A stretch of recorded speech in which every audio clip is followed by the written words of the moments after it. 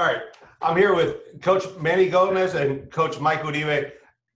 Gentlemen, it's been a different offseason for the entire Valley. An administration for you, Coach Uribe and Coach Gomez at Harlingen. What's it been like for you guys to kind of go through this? This is the first time this has ever happened. Go ahead, Mike. Well, obviously the catchphrase has been the new normal. So getting to our day-to-day processes and making sure we're still servicing our kids and taking care of our own personal family has been a challenge. But like everything else, we learn to adapt. And I think the people that adapt the most and accept our current situation are the ones that are going to be the most successful. The word that he uses, adapt, is a key word that we've learned to do as a coaching staff, man. And just as human beings, you have to adapt and overcome, man. You don't ever adapt, you end up losing, man. But we've learned to adapt remotely is the word that we use a lot here in Harlingen. And we the same app that we're using right now, Zoom, we use it with our kids. I was talking to Jake right now, Mike, that we had I think it was about 58 kids in the morning on Zoom. So we're doing that. We're reaching out to them every morning, and we're taking roll. We're not holding anybody accountable. We just simply want for these kids to start getting some kind of routine, man, because routine can get you out of this funk, out of this cabin fever. I think we're tagging that this morning, but it can get you out of that funk, man. So that's the one thing we're trying to get these kids to do, and not staying up till 3 or 4 o'clock in the morning, So, but at the same time, they still have requisites for them to do classwork to do and stuff. But we did that yesterday for the first time, so we're gonna be doing that every morning at 9 o'clock. But the word is adapt and to do it remotely, and it's definitely working for us right now. Yeah. Now, I have to ask these questions because you guys have known each other for a very long time. Since high school. Before high school? Since middle school. Since middle school.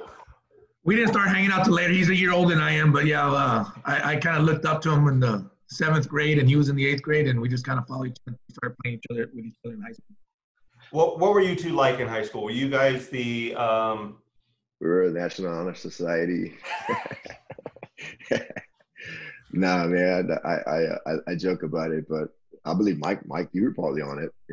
Mike's a smart cat, man. I'm not saying I wasn't smart, but I was one of those guys that can adapt and overcome, right?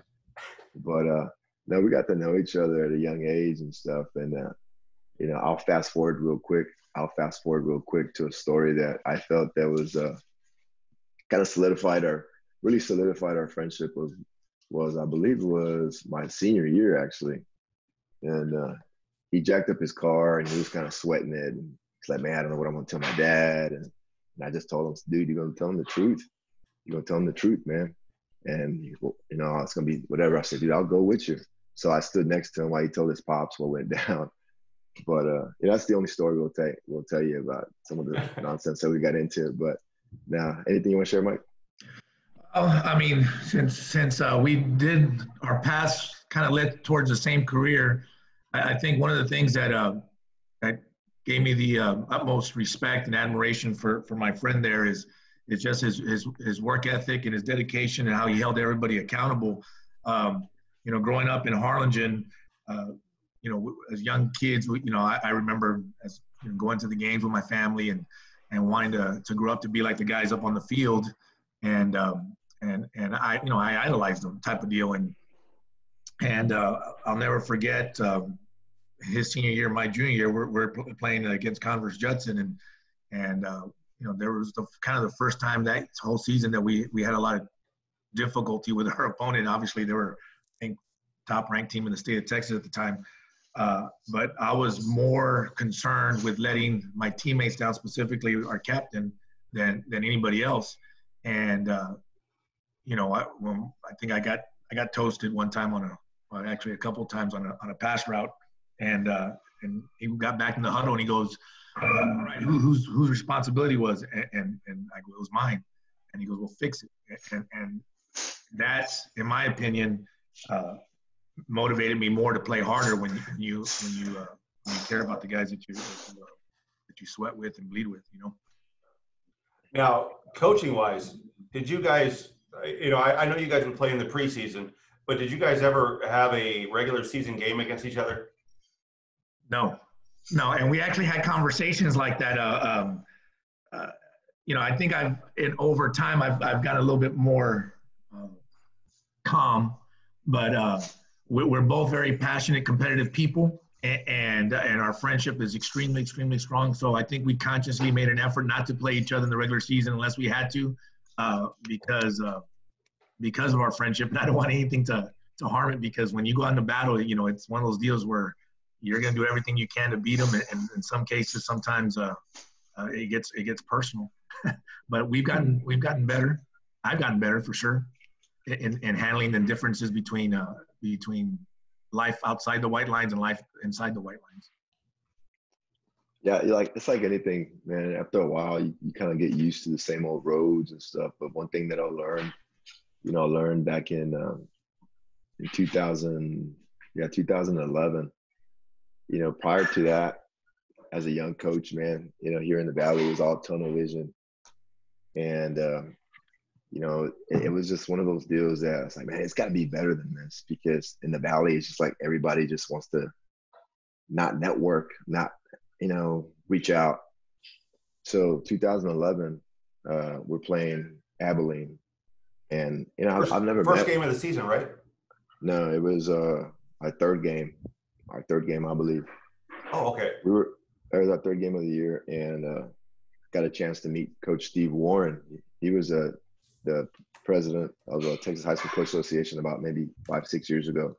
Anyway, man, so in pregame we're talking, man, and I was like, man, this guy was very genuine, very friendly, and I was not used to that.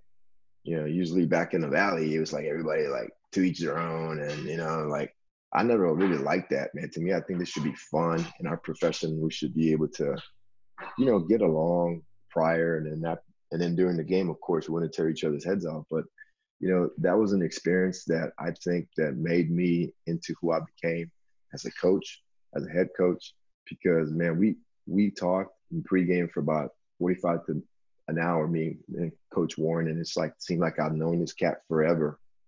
We built a relationship after that. We learned after the game. I remember I asked them, hey, how do you guys? Because they blocked, I think, 3 of our field goals, and I said, how do you guys practice that? He goes, Coach, every Tuesday we go 6 live. So at Harlingen, every Tuesday we go 6 live. Good on good, extra point block. And, but I learned that, it doesn't have to be like it is in the Valley, where it's just a tunnel vision, where, it's like, I don't know, pride, I guess, too much this arrogant pride. And instead of being more like a friendly, hey, man, so I learned to do that ever since. I at least try in pregame after 2011 to go and shake the hand of the coach and wish him luck. And, hey, man, have a little conversation, whatever. Because again, that's just something that I learned from Mr. Warren, man, and I thought it was one of the best things that I've ever did. Besides, an answered prayer, because they kicked the extra point. I was there. I remember San Antonio. Yeah, they kicked the extra point to tie it. We had a 15-yard penalty because we hit the snapper, and they took the points off, and it went for 2. And they ran that same Wildcat formation. We only had stopped it only one time previous. But the kid fumbled the ball, and he picked it up, and we were able to hit him in the backfield. And I think he missed the end zone by this much, and we won by 1 point. But it was a game of a lifetime, man. And I think it said a lot of things. It opened a lot more doors for us at HHS, at Harlingen, man. And but nonetheless, it was a big win. But the most important thing in my life, in my profession, was that relationship that I built with Coach Warren. Fast forward, I think 3 years later, he's the president of the Texas High School Coach Association, and he assigns me to be the 5A. We didn't have 6A at the time. 5A selection all-star committee. He chose me to be a part of that, and that's where I got a chance to meet Drew Sabota, who's now at Rice, Ricky Tullis, who's now at Pearland, and several other coaches. Warren's brother, who's at Wimberley. So you build relationships after that, and it was just a great honor to be a part of, and it was just a great year. So yeah, for sure. You know, you mentioned 5A, and now there's 6A. You just had realignment, and it was interesting because, you know, there's a lot of jockeying, and you know, you guys are worried about, like, last year or last 2 years, you guys have had a smaller district. Now it's a little bit bigger. When you have to, like, a lot of people think that coach is just coach, but there's a lot of behind the scenes things. First of all, what was realignment for you like this year? And then, were you expecting more movement this year as far as coaches? I don't want to say fired, but, you know, but were you expecting that? That's from both of you guys. Mike, you can answer that first, Mike. In regards to movement, you know, that I've obviously experienced it myself. So a lot of times there's different factors that affect the movement of coaches. And in some cases, yeah, I do seem some surprise that you know, decisions were made in specifically for me when maybe decisions aren't made in other places. But it is what it is. You know, every situation is individual, and there's different circumstances. I look at these challenges that I've had personally as opportunities to grow and develop and continue to be persistent and move forward towards being where I feel I belong. But, you know, it's hard for me to judge any other specific location because I'm not there, and I don't know what goes on there and what's the ins and outs, and an outsider's perspective might not even be close to what's really going on the inside. Let me ask you this, Coach Uribe. Were you surprised when Donna made the moves that they made real late in the offseason? Was I surprised? Like I said, it's hard to answer because, like I said, I wasn't really in the know what was going on there. I know they've had some challenges the last couple of years, but I've known both those coaches, and I respect both of them a lot. You know, I had a lot of interactions with them on a professional and a personal basis, and I think the world of both those guys. So being in their shoes, you know, like I said, it's hard for me to have an opinion in regards to how it went down because I wasn't there. And Coach Gomez, how did you feel about, like, realignment? Because it was a little bit better for you. You didn't have to go all the way to Permian to play football. I'll tell you what, man. The only, like, analogy I can share I use about this is, like, I know everybody when they were kids, man, they saw that cartoon, the Wiley the Coyote chasing the Roadrunner. Dude, that is what it was going to Midland. You know, nothing but mountains. What was funny is that you're going through all mountains, and I actually saw a couple of goats up in the hills, but you don't see anything. You don't see anything else. And then all of a sudden you get to Midland and it's just flat. You go from these hills to flat land. But don't get me wrong, you know, I built a relationship with Coach A to Z. I can't pronounce his name, but he goes, just call me A to Z, Midland High, and you know, build a relationship with him. And you know, we had talked already that if we stay in the same place, we're going to play in San Antonio instead of going home and home. That was actually a decision that was made. I won't mention who made that decision, but it was more of a money thing. And I was like, you know, I'm going to make this decision, if anything, because it shouldn't be about money. It should be about the kids, our kids, and their safety. But yeah, we already had talked about it that we'd play in San Antonio, but I said a few prayers. I ain't gonna lie, because I did not want to play those guys anymore. Not that we couldn't handle them. You know, we would kind of return the favor the following year. We played them here at Harlingen. It was actually on my birthday, but you know, it is what it is. We play anybody, but it's one of those things too that you know, you kind of get tired of the traveling. It does take a toll on the coaching staff. It does take a toll on the kids. And finally, we were able just to kind of stay in the Valley for once, and it worked out. So what's the one thing you guys want to do? What's the first thing you're going to do whenever this quarantine or stay at home is lifted? What's the first thing you guys are going to do? Mike? Well, when I get back to work, I'm just going to appreciate the interaction I have with people. What you may not know, Jake, is I had foot surgery prior to this quarantine situation. So I was already in self-quarantine for a couple of months prior to this. So I feel like an extended solitary confinement. And yeah, I'm going to learn to appreciate the interaction I have with people. And you know, obviously God puts us in different situations for different reasons and different places for different reasons. And so again, my biggest goal is to kind of embrace why I chose pursuing education and athletics, and that's to help others and to kind of pay it forward. I think a lot of things that motivated me in my life is the way that I was molded growing up, not only from my parents, but from my coaches and my friends and educators. So I think that's why I gravitated towards going towards the education route. I could have probably chosen to pursue other professions, but this was my passion. And you know how that's that old saying, you know, when you enjoy what you do, you never work a day in your life. And that's the way I've always felt it. That I got up every morning and excited to go to work and impact kids and work with people. And that's what I look forward to doing, just embracing those opportunities. Even though the decision of me moving to administration may not have been exactly what I had chosen, it's an opportunity for me to impact people. Now I kind of like to reiterate that. Embrace, man, for sure.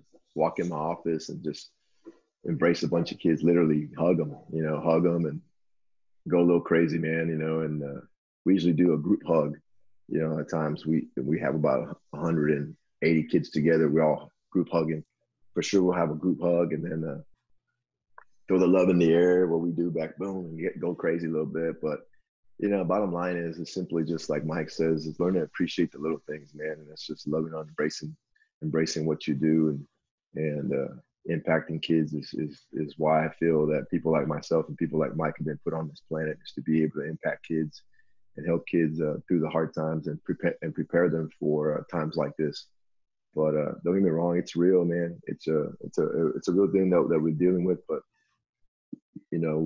I'm a man of faith, and know that totally God's in control. So only time will tell. What does this do? Okay, I got two questions. The first question, my last two questions. The first one, I guess, is for both of you. What do you think this does? This being away from football. What do you think it does to the kids as far as what you're going to have to do when you come back, and hopefully at the end of summer? What do you think it does to them as far as game preparation, all that kind of stuff, the speed? Well, for one, we're trying to do the best we can remotely, and we're not going to go as far as Alabama. Alabama bought those Apple Watches for every player, so they can monitor their every workout. We're simply using Twitter. We're using Twitter and actually Zoom, and I believe everybody has it in the Valley. It's called Remind. So we have a Remind app. Our strength coordinator sends out the workout. He sends out the workout through Remind, but then he also illustrates it on Twitter. Okay, and he uses. You can look him up as Mike Aguilar. I think he has it at Harlingen Strength and Conditioning. At Harlingen Strength and Conditioning. And he illustrates everything. And sometimes he'll use his wife as to squat. He'll use a case of water for more resistance, because there's nobody. Sometimes a lot of our kids don't have weights at home, so you have to improvise. And again, what is it that somebody has in their house right now? It's probably cases of water. So he does illustrations with it, and of course, every day is something that we're hoping that these kids are doing. We do challenge them to post their workout. And I would say that right now, about 70% of the kids are doing that. They're doing the workout and they're actually posting it on Twitter and for accountability purposes. But don't get me wrong, we're being very considerate, very compassionate about these times, but the kids are holding themselves accountable. And that's one thing I've always told kids, guys, look, if the team is held to a certain standard by the coaches, we ain't going to be very good. It's when the team's held to a certain standard by each other, it's when the team's going to be great. And that's what's happening. A lot of these kids, they're like branded by position. Every position is branded by a certain way, a certain saying. I won't say some of the sayings that they say, but a certain saying, and they live up to that. So again, every little tribe, I guess, has their own way of doing things and how they hold each other accountable, because it's a standard besides an expectation to play football at Harlingen. And it's something that is working really well for us. We're blessed to have kids who are excited about the game and are doing great things. But at the same time, you know, we want to make sure that it's always family first. Family is always first in what we do. So it's important that they're doing what needs to be done in the household before they're out there doing their workout and stuff. But Mike? Well, no, I mean, I agree completely with what you say. You know, obviously for me, being in administration right now, it's kind of a different deal. But I do want to commend the coaches that I do follow on Twitter and Instagram and those different platforms, and showing the communication that they're continuing to have with their student athletes. To me, it shows you know, the passion that they have for their profession. It shows the importance of athletics to these young people. Again, I think it makes it a little bit more bearable for these young people when they have these role models that they look up to, and sometimes I tend to forget that, but I reverse back to when I was a young person and how much I looked up to my coaches and my teammates, and to see that these guys you know, posting motivation, inspiration, and support to these student athletes, it really makes me proud to be in this profession. Hey, real quick, y'all got to see, I don't know if y'all can see it, Coach Regalado. Yeah, from PSA Memorial. Yeah. Yeah, I saw that. Dude, it is freaking crazy, you know, and I can't wait to meet this cat. I think I met him one time, but I now definitely want to meet this guy. But well, just so you know, Coach Gomez, he does something when he has free time. Coach Steinbrenner's restaurant, he plays live music there, and Really? he sings on the side. Yeah, the Whistling Duck, Coach Steinbrenner, which you know, Coach Steinbrenner, Coach Barry. Yeah. So he's out there when this gets back to normal. Maybe we can go out there and watch this young guy, this young coach, play some music and tell some stories. No, for sure, man. It's you know, it's good to see. It's good to see stuff like that right now, man. You know, everything on TV right now is all so serious. You know, don't get me wrong. It got me in a funk for like a first couple of days, man. Watching this news, it can make you feel sick to your gut. But anyway, it's like, now for sure, that guy's hilarious, man. But like I said, he's awesome. So yeah, if you haven't, I'll retweet it. It was I watched it yesterday, I think. It's a good take on head coaches and OCs and all that good stuff. Hey, that's what makes it most comedy funny. The reality of it. Yeah, very much so. And there's a reality here that I wanted to ask you guys about. You know, Coach Uribe, you've been wanting to get back into the game. You know. And Coach Gomez, you've been at Harlingen for how many years has it been? It's when did you get there? I think it's been 25 years. I got there in '95. Wow. So let me ask you this for both of you, because I know Coach Uribe, you want to get back into the game. Coach Gomez, how long do you want to coach for?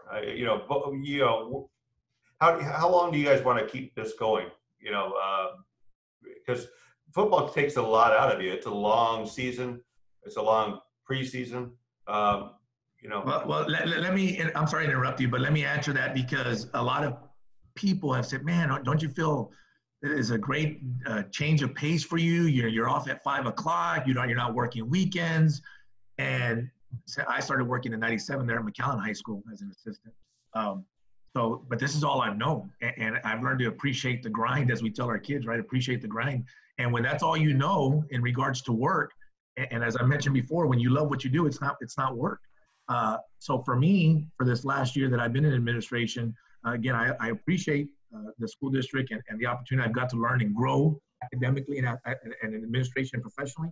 But I miss the grind. I miss the smell of the grass. I miss the early mornings. I miss the sweat. I miss all that stuff. Now, my body may not hold up that long, but it's something that I really enjoy and passionate about. You know, and I think, Coach Gomez, you probably saw it on social media that there was something where it was like kind of a big old coach on the sideline, and a guy was running off, and he goes to chest bump him, and the kid goes flying. It was kind of one of those deals where the coach and my son had sent me a message on it. He goes, "Hey, Dad, this looks like you." And to me, even my young 13-year-old son realizes my passion that I have for athletics. You know, Now on the flip side, since I didn't coach this year, my son's a 7th grader and played football and basketball and things of that nature. And I was able to go and watch the ends of his practices and go to his games and be part of that. And that's also priceless. So it's a give and take. Well, honestly, my wife wants me to work for the next 20 years, man. Nah. The way I see it, man, it's like I see Nick Saban grinding. You know, he's 60-something. You know, Coach Ed. You know, I know Coach Sweeney. Those guys are up there in age and they're grinding, man. Don't get me wrong, they get paid tons of money, but you know, I don't do it for the money. But you know, to answer your question, man, only God knows. But I would love to retire at HHS, man. You know, and that's the only place I've ever known. I've only been on to, I believe it's four high schools besides Harlingen High School. And one of them I was at Mercedes when I went to go see these guys practice when he was at Mercedes. I went to go see their practice. I think they were doing some form of spring ball or something. And I've been to Judson. I met Mark Soto there. He was the intern. And then I went to Steele on that same day. Mike Jinks was at Steele. I've been to Lake Travis. That was 4 years ago. I felt stagnant. And so I flew myself up to Lake Travis and hung out there with those guys. They just opened the door and walked in, and I was able to hang out with them for a day and a half. And that's all I've known as far as high school football. And there's a lot of parity at every school that I went to. The only thing that's different, a lot of the things that are different, is just the size of athletes. You know, we have kids in the Valley, not just in Harlingen, but in the Valley that have D1 All-American hearts, okay? But, you know, they got the size of a 5'8", 5'9" cat, you know, and but it is what it is, you know. That's something that when that message I put on early on, I mentioned that we have that fight in our heart here in the Valley as an athlete that's going to help us get through this. But, you know, as far as how far or how long do I want to coach? I want to coach as long as I can. You know, I stay in shape for many reasons, and one of those reasons is to be able to still, you know, set an example. If I have to get in a 3-point stance or whatever, show a kid something, I want to be able to do that. And plus, it's been a part of my life, man, since I was a freshman.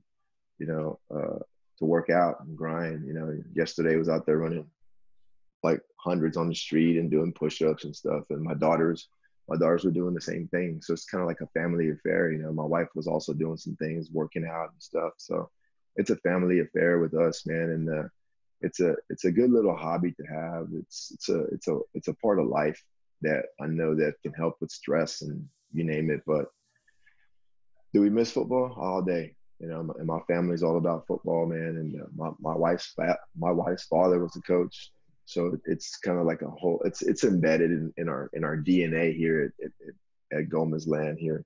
But not just that, even Mike. You know, he's a product of Harlingen, and it's just it's in our DNA here in Harlingen to grind and when tough times show up, we don't just step in, we take over kind of stuff, you know. And but again, this is an unprecedented time right now with what's going on because it's surreal, man. It's to the point where you have to be, you can't be close to people. And that's one of the things about what we do. We're so used to just embracing kids and being a part of it.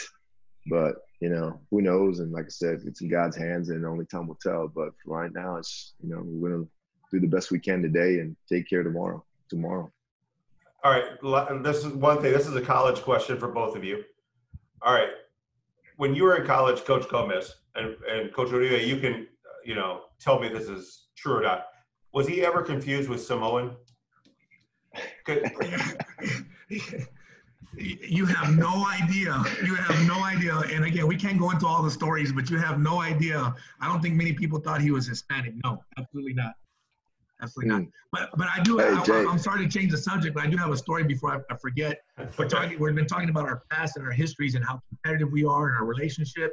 When we were young coaches, or even in college, that's when video games were kind of the thing to do when we're in our early 20s and stuff like that. Well, we were so competitive, and Manny's one of those guys that dissects games and stuff like that, whether it's a video game or an actual game. So I think if I played him 100 times, I might have beat him once, maybe. But it would get so bad that I would leave his place without even saying goodbye because I was so upset that I lost.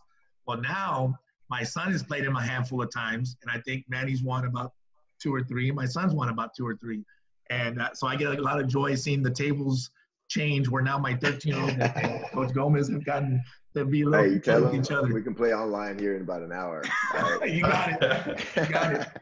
You got it. But hey, Jay, going back to your initial question, man, that was one of the first questions that was asked to me by a teammate. He was from California. He was an offensive lineman. I can't remember his name, but he comes up to me and says, "Hey, man, what island you from?" This was at Kingsville, and I was like, "South Padre Island, bro." I told him like that. Like, "Oh, I thought you were Tongan." Or I said, "Nah, Polynesian." I said, "Nah, man, I'm just Hispanic, but it's just the way we look." Yeah, it's not the first time, man, that's happened. People have always compared me to Polynesians, but Polynesians got big calves, bro. I don't got big calves, But, Manny, I don't know if you remember Paul Catoa. We had a guy that was actually, he was Tongan that played there in Kingsville, and his girlfriend, who's now his wife, was from Hawaii, and the nicest guy, and the big old monster of a guy, but the nicest guy in the world. But he kept on telling Manny, "Come with us to Hawaii. They'll think you're a local. You'll have a great time." And he kept on trying to convince him to go because they were convinced that he was, Polynesian. Yeah, we went. We were blessed to go. My father-in-law, they're blessed. They took our family, I would think maybe about 10 years ago, to Hawaii, man, and it was awesome. It's for sure. Don't get me wrong. We were talking about maybe someday going back again, but you ever have an opportunity, hopefully we'd be blessed someday to be able to go take trips, man. You got to make it to Hawaii. It's for sure beautiful. Well, gentlemen, I appreciate you guys taking the time to do this first episode of Cabin Fever. It's been eye-awakening. Thank you for the invite. Yeah, I appreciate you having us, man. And it kind of breaks the monotony, but it's all good, and stay safe, be safe, man.